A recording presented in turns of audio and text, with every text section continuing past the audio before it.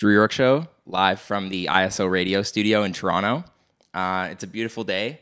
I think it might be just golden hour now. You can tell by the light on my face. I have a really special guest today, somebody that I'm really excited to have on the show, and somebody that I've had a tremendous amount of not only just admiration, but a lot of respect for over the past couple of years. Devontée, please come join me on the couch. Dude, thank you for doing this. Come on, man. Of course. How are you feeling today? I feel great. I feel amazing. I feel chill still. Yeah. I went to the gym, worked on some music earlier. Smoked some weed. So, I'm just chilling. It's like a time of celebration, I guess, right now, just because you have new music out. So it's you're feeling good. Honestly, yes and no, but I've been celebrating since the Raptors won. And we all kind of have. This week was the first week that I've been feeling like, yo, what are you doing, bro? Gained 10 pounds, Or my bank account was getting just slowly fucked that whole time. Slowly, my shit went quick. My shit went quick. But, so I just started working out again, trying to get really focused and trying to I've been feeling pressure to shoot a new music video for one of the songs off the new album. But I also have so many songs that I have this urge to just release too. So I've been feeling kind of anxious about that and just trying to, chill and figure out a plan of attack, I guess.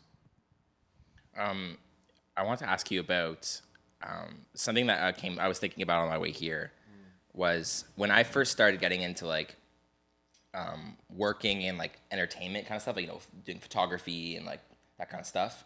I found it hard to adjust to that lifestyle, because it's there's free drinks and there's parties all the time and people are saying come through, I got you on guest list, that kind of stuff, I know that obviously being the book talent or being an artist, that's a slightly different thing. I wonder if though running with your family's crowd and your cousin's crowd and if you had to adjust to that.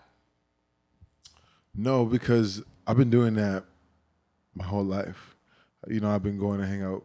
You mean as far as their lifestyle? Yeah. Well, just mean being treated really well all the time. I feel that's something I have slowly had to as that kind of happened for me. I feel I really had to slowly adjust to that because it was hard to not just how to party all the time or just give into that all the time. Okay, I know what you mean. I guess I know what you mean. Honestly, no, because I've been partying since I was a kid. My parents are only 20 years older than me, so I'll be going out with them, and I'm a monster. I look big, so I would always be looking older. So my parents would be like, "What? This is lit!" Take me out with them, from a little kid. So I've been partying, been performing, with adults since I was 13, So going to clubs and sneaking in I was 19 or whatever. So I don't know, all this kind of lifestyle is not new to me. This is my lifestyle. To adjust more so is accepting it that this is my lifestyle. What the heck? Why has it always been like this? Why for my whole life been doing these kind of things, It's a balance though, that's not the only kind of lifestyle I've seen. So I guess it makes me appreciate both of them, and just accept it for what it is. Shit, sometimes you party, sometimes you gotta work, sometimes you got nothing, you bored, freaking feel no one in the world wants to talk to you, you're a loner. Sometimes you're the most popular person, and you got bad things, and sometimes, yeah. Did that work ethic, was that ever something you had to find in yourself, or is that something that was sort of Still is. Yeah. Every day. It's hard to go to the gym. It's hard to, it's hard. There's some days that it's I don't want to do nothing.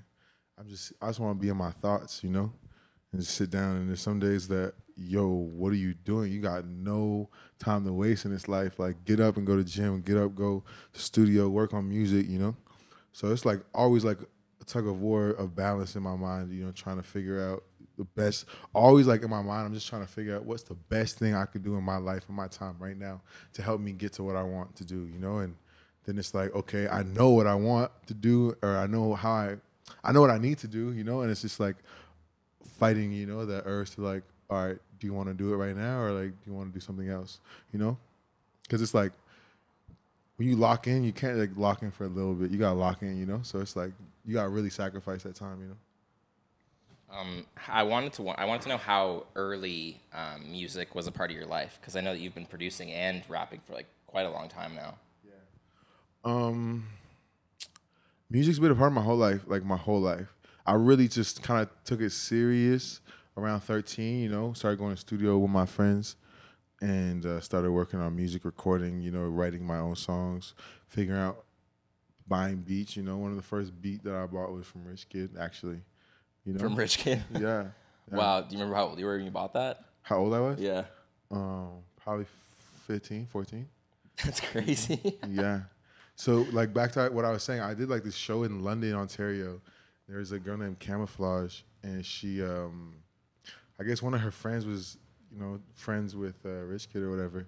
So they had sent me a pack of beats. I didn't know. This is my first time really getting into this. So I'm like, oh, my gosh, sick. You know, of course, I looked up to Rich Kid's production at the time, you know, like, you know, he produced some of my favorite records, you know, in Toronto. With yeah, Drake, he produced on every legend. You know, yeah. you know what I'm saying? So like that sound was just amazing. So I got a whole bunch of beats. So I'm like, okay, sick. So I'm gonna rap on one. I figured out one that I really felt like I killed. Whatever. I sent it to him. I got no response. So then I put out the song because I don't know what am I supposed to do. You know, I like it. It was a fire song. So I put it on my album. He hit me up like, yo, what's going on? You know, you never told me you're gonna put it out. Blah blah blah. I got, you know, I had to pay him for the beat. And then that also kind of helped push me into, like, producing because I'm like, ain't nobody about to do that to me again. Like, you know, why would you give me beats and then tell me I got to pay for them? Like, that's weird to me, you know? At the time. The time, I'm like, what? You know? Like, damn, you know? So I'm like, I don't ever want to do that. I was like, I had to, like, take my money and then Christmas present money and, like, my birthday money and do all that to pay for that beat, you know? Like... That's such a funny story. Yeah. But I'm happy because I guess I own the master, so I should redo the beat. I should redo, like, you know, but that song is fire. I got to check it out. Do you think Rich Kid knows that you had to take all your birthday money and your Christmas money and all your fun? Do you think he knows that? I don't know. He might know. It doesn't matter. It doesn't matter. Damn, man. But yeah, bro. So, like, that kind of helped me push me into producing where I was like, I ain't about to do this. So I downloaded Free Loop, started making beats, made a song called My Thing, recorded it, then just kind of worked on it from there, you know, kept going. But I play football too, so I played football like really good and really competitively. I just didn't know what I wanted to do. So then after, when it came to university time, I turned down my football scholarships and chose to go do music, you know. You turned down football scholarships? Yeah, I was the #1 left tackle in Canada, so like could have kind of went anywhere, you know. I need a fact check on that. I don't know about that. Google that. #1, bro. Let's put the link right here. Going like, there's like a Canada football. You probably just Google it, you know. But like, there's like a Canada football like ranking book that came out every year, and like it had all the #1 positions in it, you know. Wow. My name was right there. Wow. Left tackle, baby. Was that like, did that take some time to make that decision, or was that something you knew? I went back to school for like 13th year, they called it, I guess. You know, like you could do grade 13. Grade 13. I guess at the time, yeah. Yeah, so I did half a semester. I played football. We went undefeated. We never lost one game and won the Metro Bowl, which is like the whole Canada or Ontario, whatever, championship. And then I didn't go back to class after that. And then I just was like, all right. I flew out to all like these different schools, like Regina, like what's it called, Bishops, and Quebec, and like, you know, York, University of Toronto, all these different schools, and then I'm like, you know what, I don't love it. I'm just really good at it. So I said, you know what, I'm gonna just work. I worked in like a factory, try to make money, you know, like unloading big 18-wheeler trucks of like snowmobile and dirt bike parts and stuff like that, like freaking like a factory, like dust. And my manager was super racist, but he was like so small. I wanted to beat him up, but I couldn't, you know. But yeah, bro. So then I'm like, you know what? I'm about to go to school for music, and then I chose to go to Metalworks, and in Saga. Yeah, Then I dropped my moniker at the time, D-Bonez, and I just was like, I'm D-Bonez. Devontée. Yeah, the OGs Someone know. did tell me that. That's Yeah. crazy. Yeah. Yeah, so then now I'm Devontée, normally, who I am, on my birth certificate. Normally. That's it. I'm just going to produce all my own music, record it all, mix it all. I went to school, learned it all. And then, yeah, I've been just doing it since, pretty much. When did WOE come about? WOE came about in high school, like D-Bonez times, I guess, you know? Like, it was we over everything, and then I kind of wanted to make it more positive, and like, why are we over everything? And so working, working on excellence until we over everything was really the reasoning. I had to put some justice behind it. So then, yeah, I got that, and yeah, I just been doing that since probably 2012, maybe 2000. And just stuck, eh? Yeah, and then now we're here. That's crazy. I mean, like, there's no way that, like, in high school you were picturing, like, that being, like, a part of a collaboration on, like, an Under Armour shoe and being part of a story on, like, a... Yeah. No, it's just actually for, like, crazy. Just for, like, the messaging. Even if it, like, imagine even didn't say WOE. Like, just, like, imagine it didn't. Mm-hmm. Even if, to think that that's, like, inspired something, like, so big. Yeah. That, like, there's, like, mad kids out there with that on their feet. It's crazy. Yo, bro, I have a shoe in the store. It's actually nice. I thought about it the other day. Like, damn, I guess I do have my own kind of inspired shoe. Like Travis Scott has his Jordan 1s, I have my Curry 6. Like, that's actually pretty dope. This is the shirt that goes with it, actually. This is the WOE Under Armour shirt. Oh, say word. Yeah, this is like the WOE Under Armour. On the back, it has like my work on excellence quote. Oh, it says fucking Devontée on the back. Yeah, it's my Devontée logo. Yeah. We'll take a picture. I'll show you guys. That's crazy. Yeah. But, wow. It's super dope, So I don't know. I did though. I kind of did know it was gonna be like that. I've always felt like anything I do, I'm bound to be successful. I always thought I was gonna be the most successful person I could be. So I still do. It's just. And not this, I don't know, like, you got to define what success is to you, Yeah. I'm not the richest person yet. That's what I'm working on. But I'm very successful in what I do. I think everything I set my mind to do, mostly I achieve, So it's crazy to see work on excellence and WOE, like, so big. But at the same point, it's like, all right, sick. What else can we do, How can we do something bigger, What else? Where else can we take it? How else can we inspire? Yeah, it's funny. I think it takes like a bit of a God complex sometimes if you want to like really like turn the things in your head into like things that you're like in front of you, because you really have to believe that it's like worth like making. And I think that's like sometimes the hardest part. Nah, for sure. It's all about. You kind of have to have that, like, it's just blind faith of just like, this is gonna be sick. Bro, that's just like how do you get to the end of making something that's gonna so amazing, like. That's it all right there. All boils down to faith for me, Like, without that, I would go nuts. Like, I would go crazy, bro, if I didn't have faith. I feel like I'm protected by my purpose, So is it like a faith in God, or is it just like a general faith? Faith in God, bro. Yeah. Everything I do is, I feel is through the strength of God. So everything I do is for God. And not to say I'm perfect, and I don't do only godly things. I am human, so I act as human too. So. But really, I give all thanks to God for sure. Like, I don't know. This whole project, Son of Dawn, is really my perspective of like my talking, to God and God talking to me, and like my relationship with God through different like perspectives. Like raise my soul, like talking. Are you ready? Things like that. Jadu means God do magic.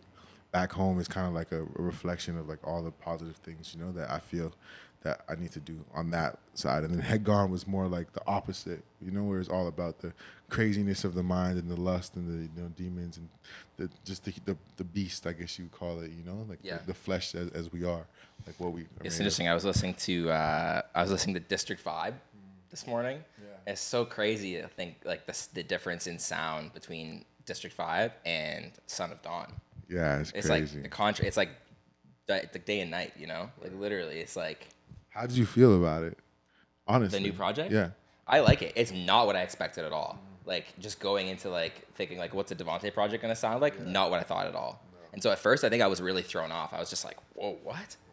But then, like, you listen back and, like, those beats are sick. Thanks, bro. Like, those are crazy. I think the last song's my favorite. Yeah, so, like, those are, like, on district because vibe. I think that's also more, like, Devontée that I'm listening for. I'm, like, looking for. That's, like, you know. Yeah, no, and that's what it is. Like, this Son of Dawn was, like, I guess, like, extensions of, like, the Finding Myself, the Godspeed, you know, with Joey Badass, the Keeping Six, like, songs like that, you know? That's what this album was like. And then, like, the Bear Tings, the Shawn Michaels, the Ends, songs like that were more, like, Head Gone, you know, like Haunted or whatever. So, like, there's different, like, extensions, you know? I don't think you'll ever find two of the same songs. Like, creatively, how I just create is, like, I always want to make something new and fresh that I haven't thought of or I haven't felt before, I haven't heard, or I haven't, like, you know, ever, like, by anybody, you know? So that's kind of, like, how I push myself to be better and make my music just, like, evolve like that. And that's why I feel like Son of Dawn is so different. But, like, I still have so much more, like, other vibes, like, you know, like the kind of vibes that everybody wants to hear. Like, that was just something that I feel like the people needed to hear. Like, this is not something that I feel like is for the pop world or whatever you want to say, you know, that's going to be by the masses. But I feel like the masses do need to hear this and feel this. And that's obviously my goal, you know, so, yeah. I heard Bear Tings at a party the other night. So there's DJs out there still running it. It's a classic. You can run that like 20 years from now. That definitely ranks in like the, you know, like the list of like Toronto rap records. Sick. That definitely would be in there, it's like in certified there. For sure. Yeah. It has to be stamped, official. At this point, yeah, it has to be. I was talking to Cardinal yesterday. Yeah. I ran into him and I was telling him I'm gonna do this today, and he was asking, "Yo, like, what should I ask Devontée?" He's like stopped for a second. He like didn't know what to say, and he's like, "You know, Devontée could host a show like Action Bronson." Like a host a travel show around the world, like talking to different people. Set up that sponsor. Let's figure it out. He just said you could like. He's like you're just somebody that could like connect with anybody. You know that you're gonna find like a middle ground with anybody, especially and that you like have a unique perspective like traveling around the world. He said you're just like a centered individual. You know. Word, that's love, man. Shout out to Carter now, my big bro right there. That's sick. Yeah, I was asking him when you guys met and he like couldn't remember. Yeah. He said that you might have been brought down to like a record label office or something. Yeah. But you didn't remember. How did I meet Cardinal?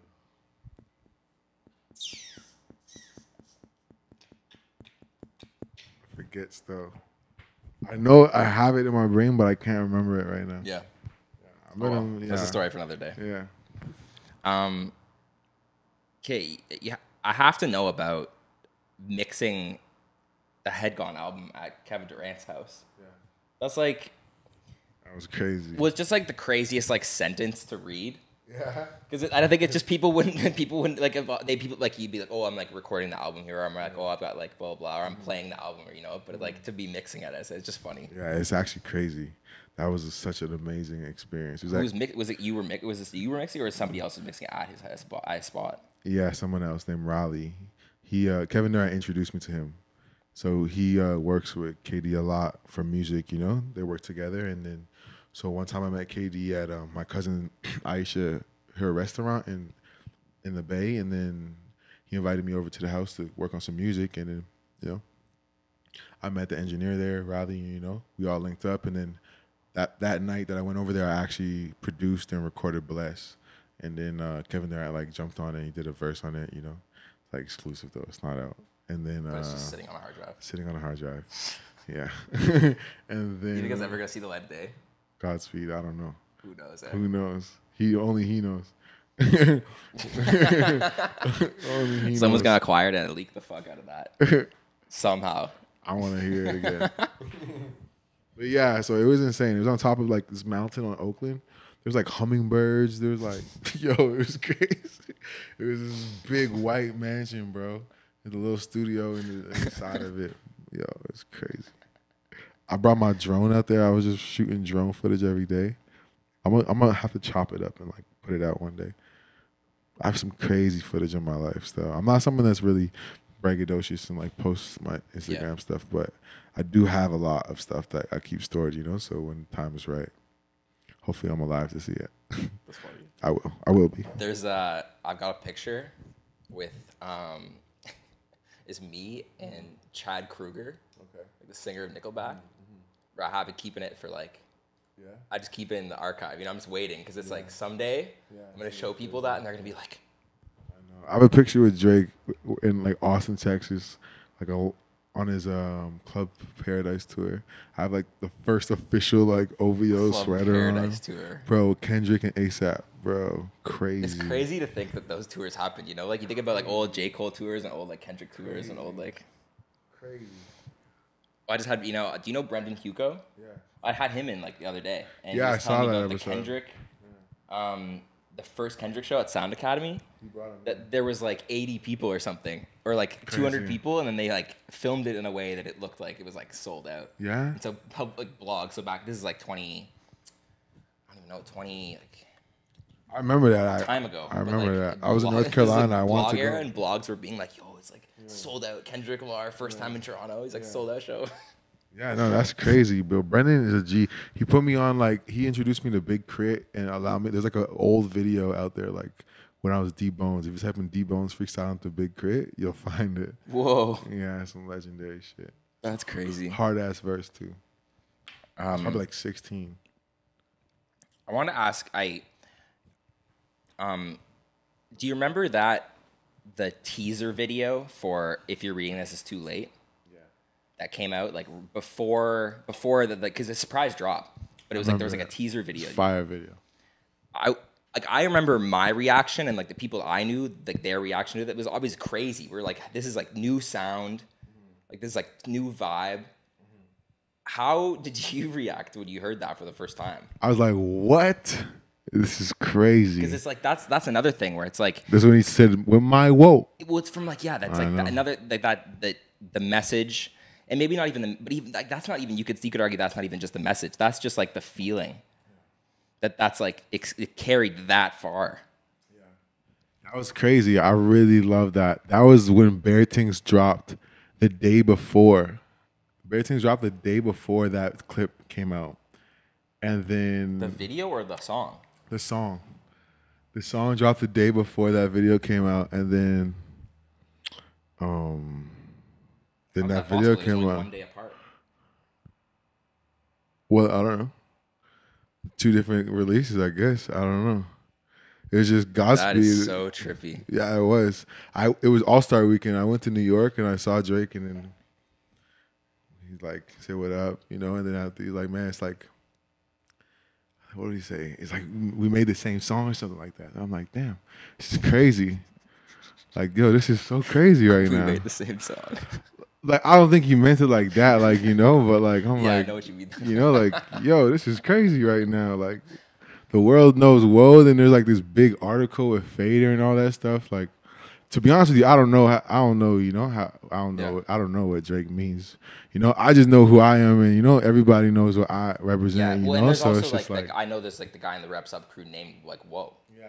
And so it's like, there's just so much different, you know, but it's cool when people tie things, you know, and they wanted it to represent. I think what's sick about it is like it's, as a Drake fan, it's always sick when he pays homage to Toronto or an artist from Toronto in any way, honestly. Like whether it's like, you know, like I remember when Safe and his crew, like back in like 2015 maybe, when they all got OVO Jordans. You remember that? When all those kids in Regent Park, like he dropped off like tons. You know? That's fire. Like in any way, it's always sick when somebody like Drake does that for Toronto. Yo, so man, it's like, trust me. I think that's just what's so sick about it. That's the sickest part about it. I loved it. It was the craziest feeling. Like, honestly, it was like, I feel like a lot of people looked at me and they wanted me to be mad about it. And I had nothing to be mad about. Like, I have nothing to be mad about at all. Like, that's amazing. My message is out there, you know, the whole world. So like, whether he means that or not, like, you know, people associate that, and like that's just super dope. But I think it's just one of those things that WOE and working on excellence just seem to connect on so many levels. Yeah, it's pretty cool. You know, person to person, or from somebody like that. For sure. I mean, I'm like one of the biggest or from Drake like the fans. shoe, you know, like. Yeah, I'm one of the biggest Drake fans. So for that, for me in that moment, like, that was amazing. Like, that song, Know Yourself, is so amazing. Yo, bro, ironically, me and my friend Seti, bro, have a song called Know Yourself that we made, like, years ago. but like there's no possibility because no one has this, no one has a song. It's never been released or anything like that, So it's just like, but it's just like this theme, like from your life, from way back. Bro. So like to see like just the Toronto, like and just even that slang, just all of like tie it together and see how the world recepts to it. It's like amazing, It's just like, damn, and it's just getting bigger. So yeah, shout out to y'all. Fuck, I wish we had like another half hour. It's funny because it's like I always like wish this. I have to figure out a way to extend this to like a longer format. Yeah, we'll have to just do part 2 of Yaya's Pizza. I'm about to get a slice. Shout out to Yaya's Pizza. Okay, I need 2 food recommendations. Okay, maybe one from Toronto and then maybe one from your travels. Okay, I'll give you 2 in Toronto since we're in Toronto. Okay, first one is Square Boys on the Danforth, by like Jones and Danforth. It's like a Greek fast foodish kind of spot. You can get like the half chicken dinner with the Greek salad and the fries, or you can get the chicken burger, hamburger special, Greek souvlaki, gyros on the pita, all that stuff. Fire. Second would be Pie. It's like a Thai restaurant downtown on Duncan Street. That is so fire. Oh my gosh, Jeff, the owner, bro. Shout out to Jeff. I shot Growing Crazy in there, actually, the music video. Oh. Yeah, I did. But that's one of my favorite restaurants in the world. Like, I love that Thai food. The green curry and it comes in a coconut. Oh, shit. That's crazy. Fire. Okay. Last thing. Who do you think I should have on next? Who would you like to see on the Drew Yorke Show? I want to see my bro, Jake Lavani. I want to see my bro, I think it would be dope to have my bro Lakusa Woe too. He's Michael Bongo. He's like a basketball player and a rapper. Aside from the Woe, yeah. I'll send you their music in their link. But aside from my Woe artists, I want to see you talk to Tyson Nas. Would be dope. He's definitely on my list for sure. Oh yeah. The Prime Boys. That'd be sick. Jazz Cartier. Dylan Ponders. He was the first one. You did it with him, right? He was the first one, yeah. Sick. I did a song with him on his new album. It's sitting in my email and I haven't listened to it yet. Oh, it's crazy. Hawaii Mighty, or the whole sorority, Keisha Fresh, Lex, all them. Who else? Claremont the Second. That would be sick too. I like him a lot. And then probably The Weeknd. Hey. Maybe Nardwar. That's like definitely on my list. If I can interview Nardwar, I know that I've like done something. Yeah, that would be a sick one. That'd be a sick one still. Okay. Or the guy that made Raptor Foot. Yo. Or Kawhi. No, not Kawhi. Kawhi. Okay. All right, my bro. Much love. Thanks for doing this, man. Okay. Thanks for watching the Drew Yorke Show. Until next time. Yeah. Go get that son of Dawn, Devontée.com. Whoa. Yep.